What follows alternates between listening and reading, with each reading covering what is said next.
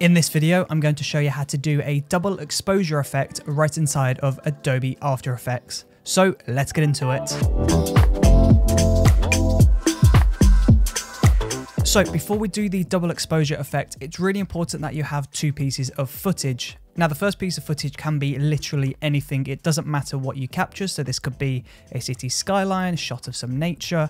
It can be anything. But the second shot is more important. The second shot needs to be a silhouette shot of somebody against a white background. Now, if you don't know what a silhouette is, and if you don't know how to capture a silhouette, then I did do a full video, which you can click up here, and that explains how you can light a scene to create a silhouette effect. And this is needed for this particular effect. Essentially though, it's just a case of lighting a white wall, standing in front of the wall, and making sure that the subject is completely dark. You want the person in front of the camera to be completely in the shadows and the back wall to be completely overexposed. This is how you're going to create that silhouette effect. But once you've got those two video clips and you've dropped them into Adobe After Effects, we can begin editing the double exposure effect. So we're inside of Adobe After Effects and you can see we've got these two video clips on the composition. So you can see you've got this silhouette shot of myself, and then if I turn this layer off, you can see we've got the London skyline. And this is the layer that we're going to put behind the silhouette in the double exposure effect. So you first want to make sure that your silhouette is on the top layer, and you want to make sure the video you want to appear below is on the bottom layer. Now essentially it's just a case of going into your mode, and if you can't see the mode, then you want to make sure you select toggle switches / modes. So if this is what you're seeing, press that button and you'll see mode. If you can't see that for any reason though, then just right click or double click, go into columns and make sure that you can see modes. So with that turned on, you just want to go into normal, go up to screen and select screen. And as you can see, the double exposure effect is kind of happening, but it is bleeding through this white background. And that's because if we go back to normal, you can see this isn't exactly a perfect bright white. It's sort of a in between. It's not lit exactly the best. So this is where we're going to use some levels to adjust that and make that really bright and white. So we'll search for levels in effects and presets.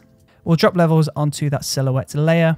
We'll go to input white and we'll pull the input white all the way up until it looks like the background is a perfect white. So somewhere around here. Then we'll go into our mode again on that silhouette layer.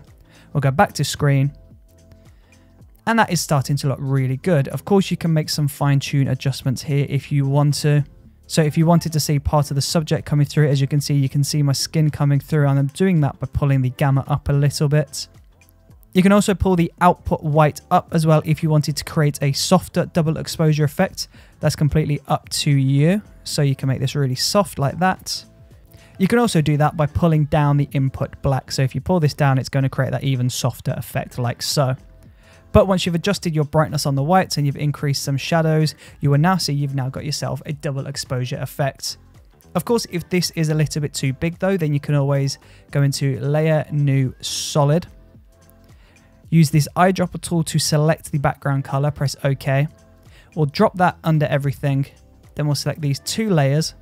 We'll right click, go pre-compose. We'll call this double exposure.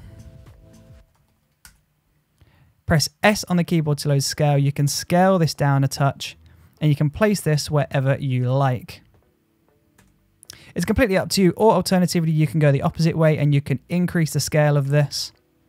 Or alternatively, you can add some keyframe animation. So if we go to position, press P to load position, click the stopwatch icon at the beginning, move over 1 second, and then we'll move the position over to the left.